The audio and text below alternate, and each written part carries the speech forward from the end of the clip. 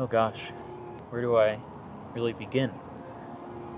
I wish I had answers, or maybe at least just more clarity with exactly what it is I'm doing, whether that's here on YouTube or just in general.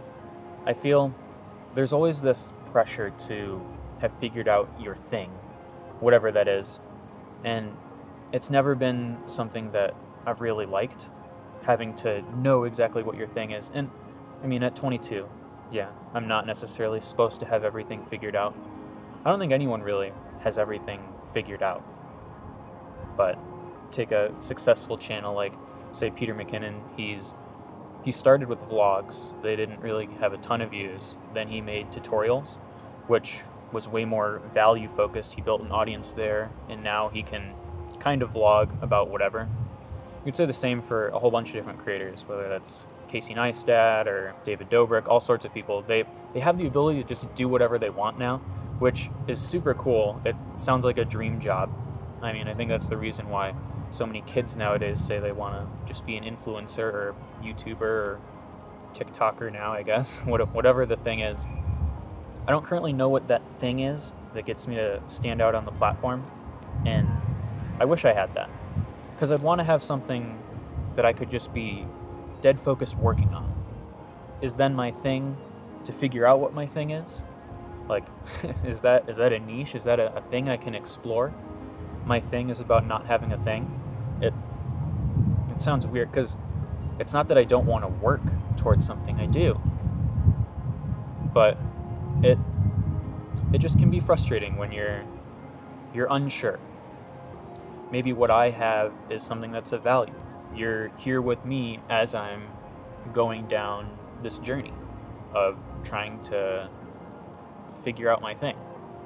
It's easy to get discouraged if you don't feel like you're making much progress. And I look back and I see how all over the map my channel has been. What started with Frisbee trick shot videos of me wanting to copy Brody Smith and Dude Perfect turned into so many different things up to the point where I'm at now. In a sense of growing that's super confusing to an audience, because they don't know what to expect for what's coming next. And so in some sense then I get worried of like, what have I been doing, etc. But as of right now, I've only uploaded 87 videos, which is nothing to like shy away from. That's awesome, the fact that I've put that much stuff out there. And honestly, I actually wouldn't take back any of it, because I think the coolest part is being able to see that journey and being able to record what's been happening over this time period. And I feel like that's what I want to do more of. If I could, I would just want to record my experiences and have that be my thing. Now, just me being me is not enough, because, well, at least usually that's not enough. Maybe I can make that enough. And maybe that's the slight chip on my shoulder for choosing to take the uncertain path of me leaving school to pursue doing stuff with cameras, that I feel like I have it in me to accomplish that, of turning something cool and something big out of using these tools that I've fallen in love with. So maybe I just need to spend more time figuring out what the unique thing is that makes me stand out. It's something that I've spent some time doing on paper, like jotting down ideas, what traits do I want to bring to the table, and lately I've been thinking, are there things that I shouldn't bring to the table even? Like, how do you make it more clear for your viewers? But I think the key is just to make more videos. Some people only need to make 3 videos, some people need to make 300. The amount of time it takes for everyone is unique.